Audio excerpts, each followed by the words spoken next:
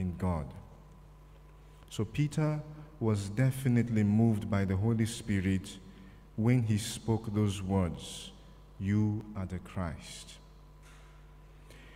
But unfortunately, it is the same Peter who begins to remonstrate with Christ because he spoke of his coming passion and death. It was a painful topic, the fact that Christ would die, and Peter did not want to hear it. But then Christ, seeing the bad example Peter was giving to the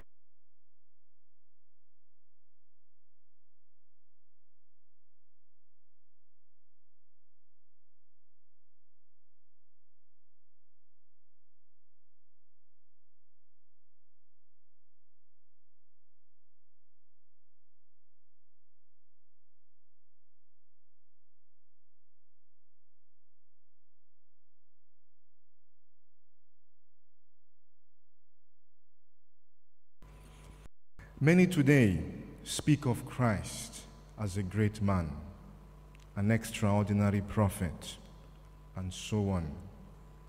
But they stop short of calling him the Son of God. Even Christians within the church who are meant to believe in the divinity of Christ do not preach Christ crucified. Imbued with the spirit of the world, they are afraid, they are ashamed of the cross of Christ. Today, Christ is asking us the same question: who do you say that I am? To confess that Jesus is the Christ is to adore him as the Son of God and to acknowledge his dominion over us. And if we confess Jesus to be the Lord, then we would also accept his teachings. We will conform our lives to his precepts and commandments. To confess Jesus as the Christ has a lot of consequences for our lives, and there are many who are not ready to accept these consequences. A little story. Some of you may have heard of the Holy Shroud of Turin, the burial cloth that was wrapped around the body of Jesus in the tomb. On this shroud was miraculously imprinted the image of Jesus with all the marks of his passion and death. And this cloth is kept in the city of Turin in Italy, and every now and then it is exposed to public veneration. In 1978, the Archbishop of Turin gave permission, allowing qualified scientists from all over the world to inspect and conduct tests on the shroud. So there were about 40 men and women, all of them experts in their various fields. About 2 years later, this group of 40 men and women held a symposium to discuss their findings. And at that symposium, there was an incident.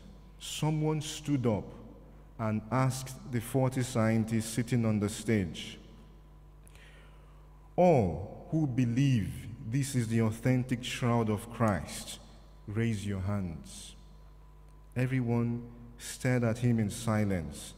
Nobody moved.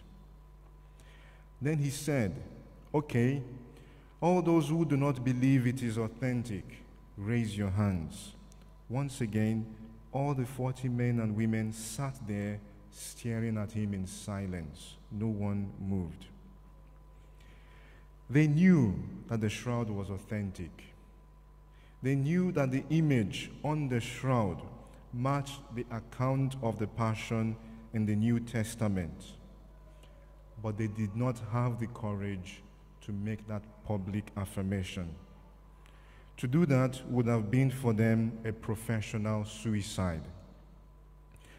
The same thing happens today.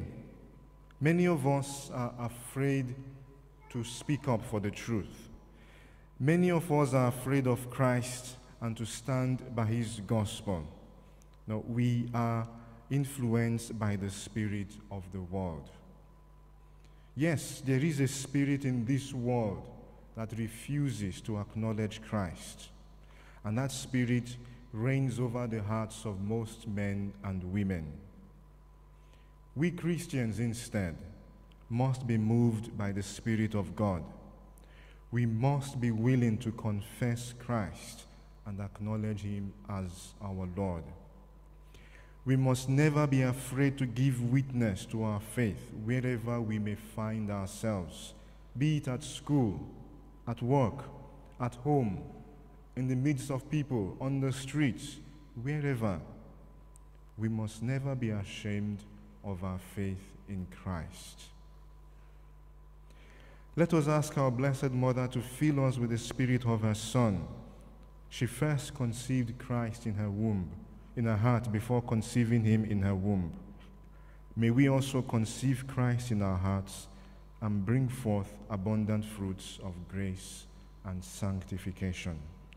In the name of the Father, and of the Son, and of the Holy Spirit. Amen.